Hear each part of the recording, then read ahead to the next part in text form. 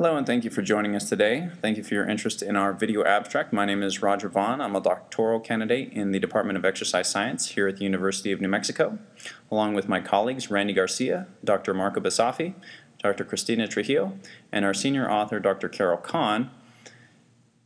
And we are discussing the topic of the effects of caffeine on metabolism and mitochondrial biosynthesis in muscle cells compared with dinitrophenol. A little bit of background: obesity has become a major health and economic concern for many developed countries with no foreseeable solution in sight. Chemicals like dinitrophenol were heavily researched back in the 1930s but were removed due to their lethal effects despite their potent metabolic effects. Caffeine, however, is still a commonly consumed, documented stimulator of metabolism with very, very low lethality. So the purpose of our work was to examine the effects of caffeine and DMP on mitochondrial biosynthesis and the gene precursors of mitochondrial biosynthesis, namely PGC1 alpha, and to examine the effects of caffeine and DMP on metabolism. So we measured PGC1 alpha RNA using quantitative real-time polymerase chain reactions. We measured PGC1 alpha protein via flow cytometry, and we verified that with microscopy. Mitochondrial content was measured using flow cytometry with MitoTracker Green, and we verified that with microscopy. Glycolytic metabolism was quantified using extracellular acidification rate, or ECAR. Oxidative metabolism was measured using oxygen consumption rate, and trypan blue exclusion staining was used to ascertain cell viability. So figure 1 in the text shows that PGC1 alpha is induced by both DMP and caffeine in a time and dose-dependent fashion. Figure 2 in the text shows that PGC1 alpha protein is induced very similar to RNA in a time and dose-dependent manner by both DMP and caffeine. Figure 2C illustrates the verification of increased protein content through microscopy. We use the same antibody as in flow cytometry to do these microscopic techniques. Mitochondrial content, shown in figure 3, shows that increased exposure time increases mitochondrial content following treatment with dinitrophenol or caffeine.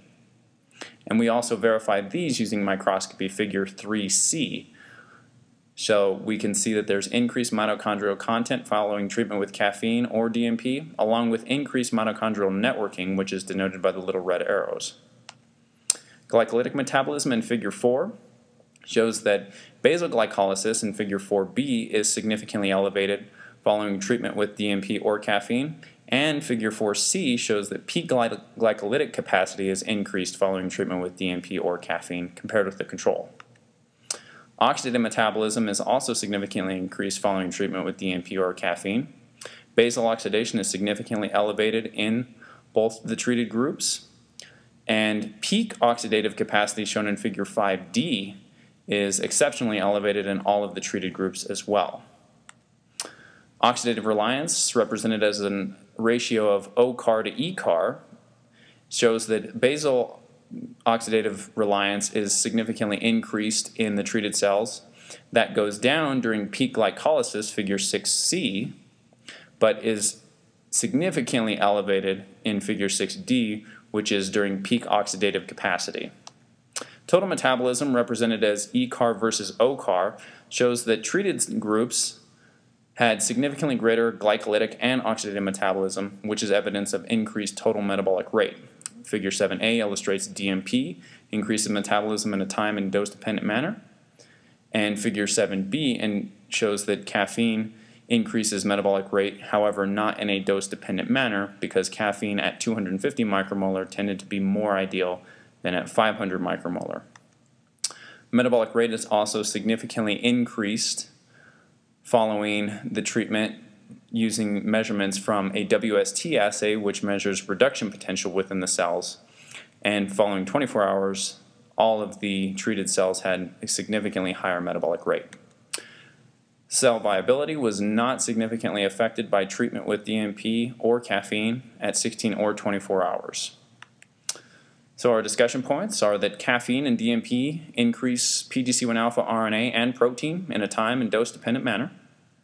Caffeine and DMP induce mitochondrial production and total mitochondrial content. Caffeine and DMP also increase basal and peak glycolytic and oxidative metabolism, as well as total metabolic rate. And it seems that caffeine and DMP were not significantly cytotoxic to cells. Our proposed mechanism is that caffeine increases cyclic AMP, a documented effect, and has the downstream effect of increasing AMPK as well as CREB, which act to increase PGC expression.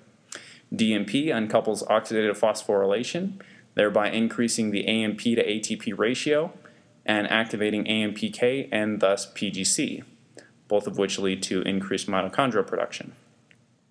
So in conclusion, caffeine appears to be as effective by weight and increasing metabolic rate as does DMP. It also increases favorable metabolic adaptations, including mitochondrial productions. Our findings support the advertised metabolic benefits of caffeine, but further research is still needed to identify if commercially available products containing caffeine offer these same increased metabolic benefits. Thank you very much for your interest. We hope you enjoyed our presentation.